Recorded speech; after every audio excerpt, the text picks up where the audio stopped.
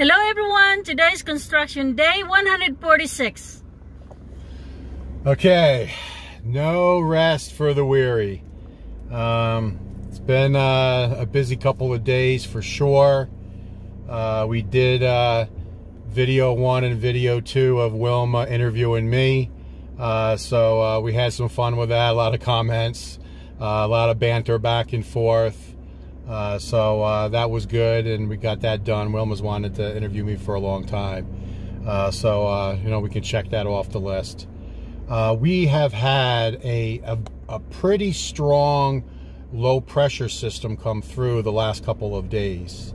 I mean, a lot of rain. In fact, 2 days ago, none of the guys showed up for work because it was blowing so hard with the rain basically going sideways here in the Dauin area. The guys, none of them came to work, so we lost the work day. And I don't blame them. I mean, it's dangerous to drive a scooter in high winds and in the amount of rain that we had. I mean, a ton of rain. We were up here. We didn't video, but yeah, it was definitely raining cats and dogs. And then yesterday, basically the same thing, not as bad. So they did work yesterday, though Janelle, doing some of the landscaping, had to stop several times just due to the fact that it was raining. So he came in and did some inside work, busy work, while the rain stopped. So today it's a much better day. So it's Saturday, it's the end of another work week. A lot of things going on. I'm not going to get into details with this intro. I'll just give you guys the updates. But a lot of moving parts. So let's get up to the work site and see what's going on. All right, so we can actually see the ocean today. Have not been able to do that in 2 days with that low pressure coming through. I mean, it was definitely a rainy couple of days. Chilly and miserable. But take a look at the steps. Looks like we have 5 steps in, with the 5th step being poured today. So we're using the same form, and steps are looking good. Looks pretty straight for garden steps. And I believe we're going to go from 7 to 8 steps. So we're step 5, so 6, 7, and 8. We should be good to go. All right, so if you guys remember, they did not complete the aircon install. They said they'd come back on Saturday, which is today. The guys are here, so they are installing the aircon. So, don't know if you noticed this or not, but we lowered that aircon by 3 inches. It was 3 inches from the ceiling, and I had them lower it to 6 inches from the ceiling, just to give a little more clearance. You know, it didn't look as good as I wanted, and a lot of you guys commented on it as well.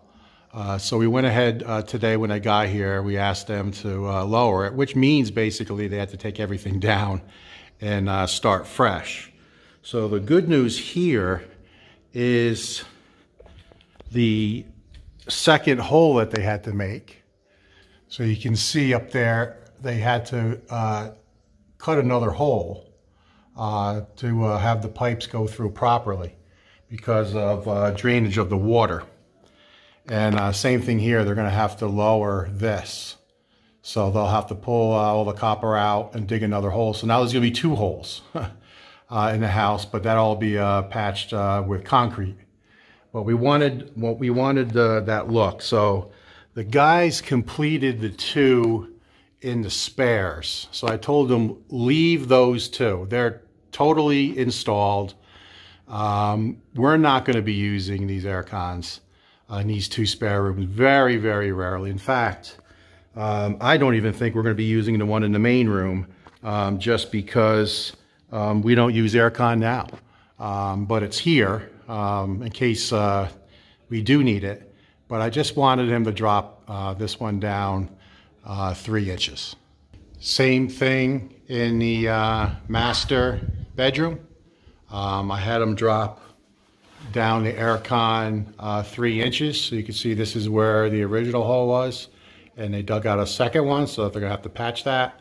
And again, once it's patched with concrete, the aircon covers that. So as long as it's sealed off, we're good to go. But they had to take this bracket down and lower it down 3 inches. So now we have much more clearance. So you can see they had to actually take the aircon down. But this aircon in the master will be the one that'll get the most use because I typically do have aircon on at night. But in the main living area, in Leyte, as well as the townhouse here, we don't even have aircon. We just have a couple of fans, and we've been fine for the 17 months that I lived here in the Philippines. So here with this constant ocean breeze that's in my face right now, as well as the elevation of 638 meters, it's cooler up here anyway. So I'm really not concerned about the 2 spares, but went ahead and made the drop for the main living area as well as the master. So don't know if I've shown this on video or not, but remember they still had work to do because of all these cuts. So this work got done. So now the tile is done. This is where the vanity will go. The toilet was installed, completely ready to go. So there's no water hookup yet, but it's actually installed, actually in both bathrooms. And then now today, they're working on the urinal, flushable urinal, which will go right there. So if you remember, there was one tile that was not in place because they had to measure, the type of urinal and where the exit needed to go, the exit water. So they did have to, the pipe was up much higher. They did that, by design. They cut it, put the elbow in place. So it's good to go. And then they had to put it in 2 half tiles here. So that was completed. And then today, the urinal will be installed. No water hookup yet, but the urinal itself will be hooked up. The door frames have been puttied wherever there was any imperfections, and then they sanded the putty. And then now they got the first coat of paint on these metal jambs. So first coat is on. They're working on all the doors now. And our doors are actually here. So the way it's going to work is we're going to have white doors for the bedrooms. So there'll be white doors. And actually, those doors are the same type of door that we had in New York, right down to the material. Looks exactly the same. There's going to be a barn door that we're going to have made. That'll be a cappuccino color. And it'll be on a rail, which we actually purchased the rail system. It's here somewhere. So there'll be a cappuccino barn door there. And then there's also a wood panel door here that'll also be cappuccino, just to try to bring in a little bit of color because our furniture is cappuccino. So they're working on the doors. So what you see is they haven't made any progress on the ceiling. One, because they lost a day due to weather, and two, they've moved to work in the doors and toilets and things like that. And the reason for that is there's still a lot of electrical, and you see they had to bring up additional conduit. So, and again, it's partly my fault, because there is a lot of LED lights in the overhang, LED lights in the carport, running all the conduit for the air cons. All that needs to be done. So all the lighting for the LEDs are in. You can see the junction boxes and then the snaking of all the conduit. But for every light, there needs to be a conduit and wires for every one. And there's like 12 lights just here in the overhang, not to mention every column is getting a light. So it's so intricate that it's just taking more time. So you got two guys working on the electrical, and then we're not going to lose any time just because they took the two guys that was doing the work for the ceiling and put them on doing the toilets as well as the doors. So it's not going to change our timeline at all. The contractor assured me that, but it will just reverse the order in which things get done. And then here is the toilet installed for the spare bathroom as well. So nice toilet. Vanity they're starting to work on. So they're getting the pipes ready, and then they'll put in that last tile, and then they'll start installing the vanity. So they're starting to do some of that work with the guys that was going to do the ceiling. And then once we get all the electrical run, I mean, there's a lot. I think there's 65 LED lights that's either going up in the ceiling in the house or the carport, dirty kitchen, or overhang. 65. So that's 65 additional conduits, not to mention all the conduits for the air cons, all the plugs, all the outlet switches.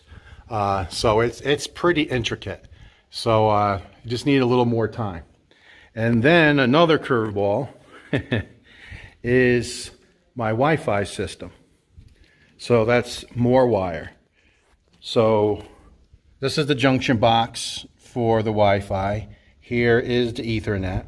So we're running Ethernet to this main room, to the bedroom, as well as out in the pergola to point a mesh system out to the pool area. So that's all additional work as well. So it's run up the wall. You can see it'll all be conduit at some point. They got the wire, and they're going to put all conduit, and then they'll run a mesh system with another outlet, because we need a 220 outlet up there for the Wi-Fi. And then a little more complexity, we're putting in another box right here for an additional Ethernet cable to come here, because the main Wi-Fi and router will be on the other side of this wall. You know, this is a concrete wall that's 6 inches thick, and the Wi-Fi probably will not go through this wall.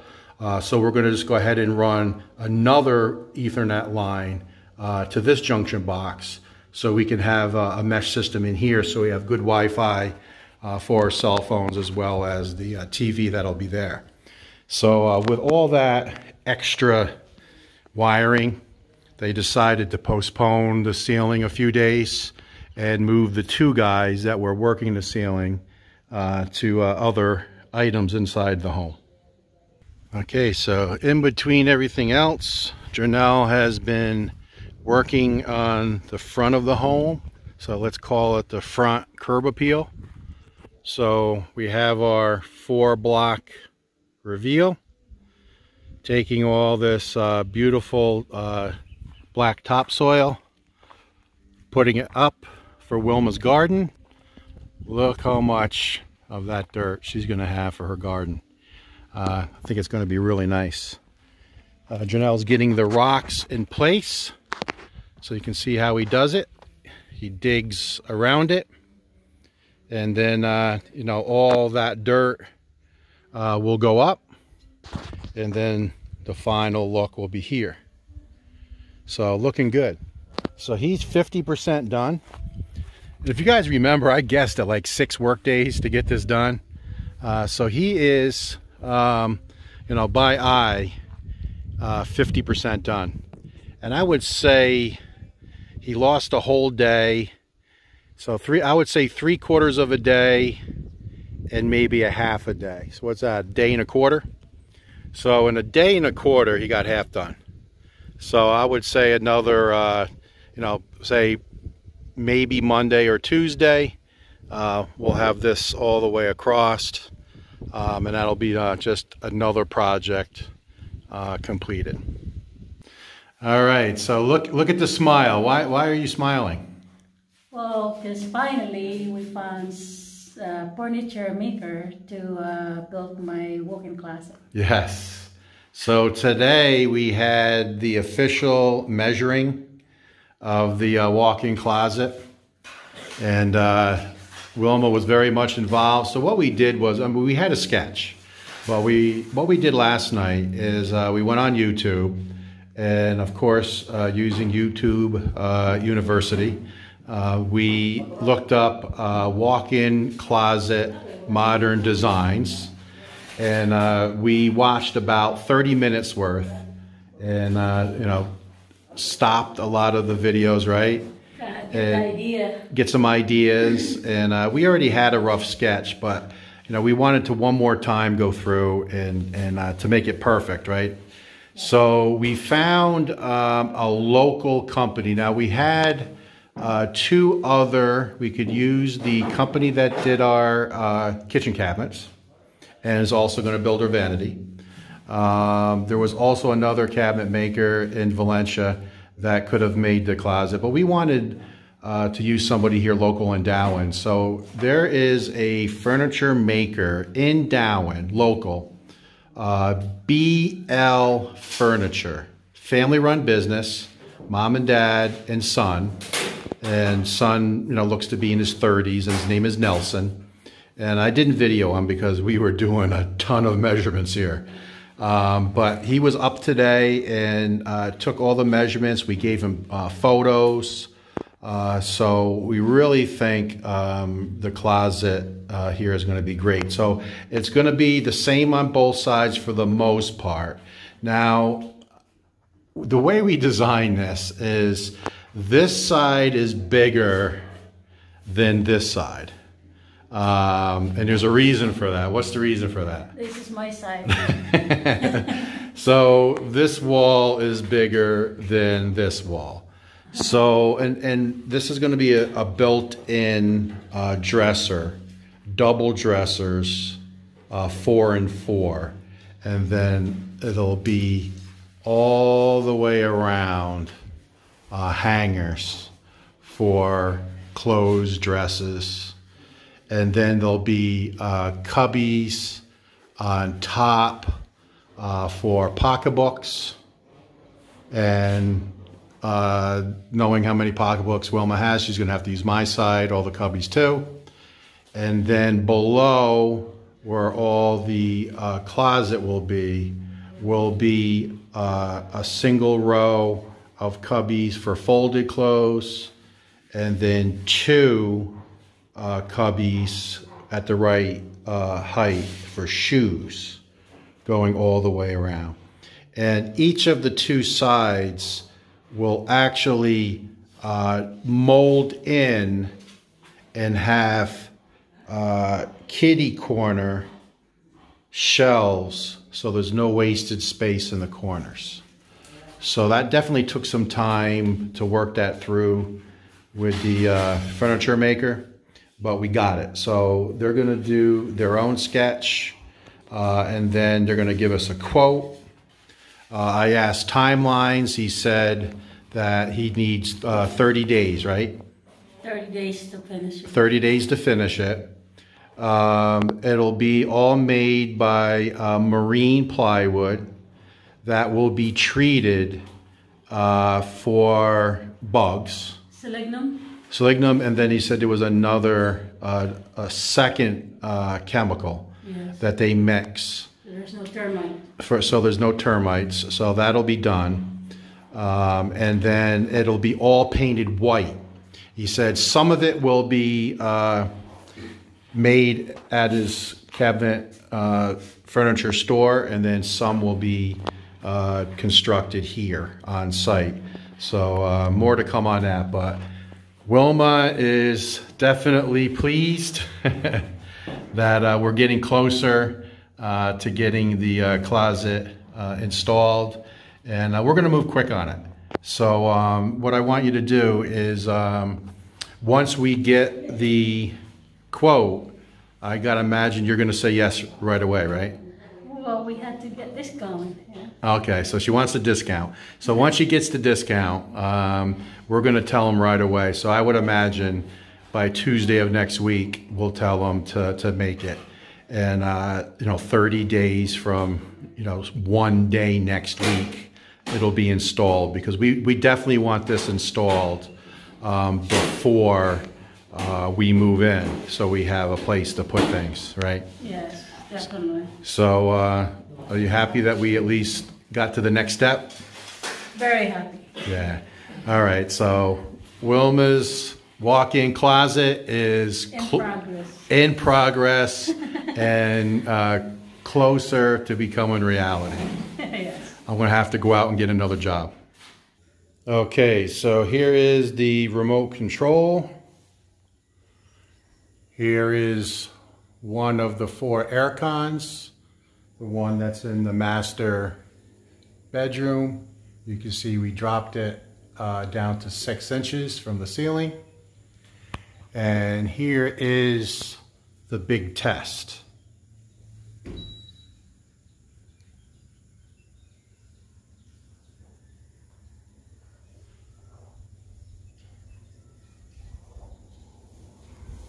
All right, do you hear it?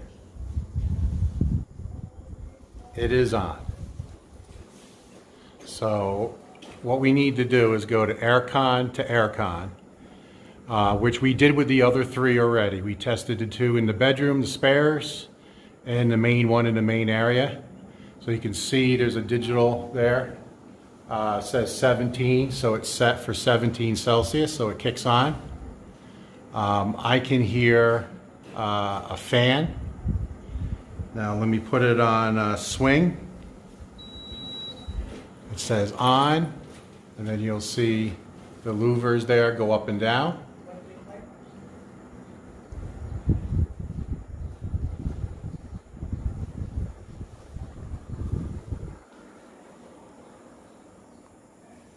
And out there is the compressor, which you can't even hear.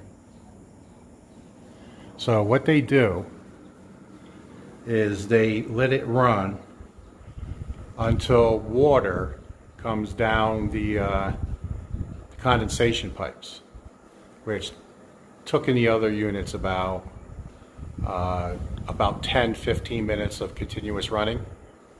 But all 4 air cons came on right away, and this is the last one that we're testing today. All right, so I don't know if you can see the fan in the compressor. It's running.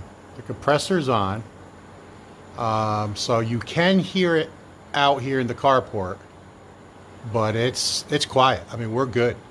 We're good to go. We were a little concerned because it was over the bedroom window, master bedroom window. And as you know, the other 3 are out on the spare bedroom side. But this is very quiet, so we're happy.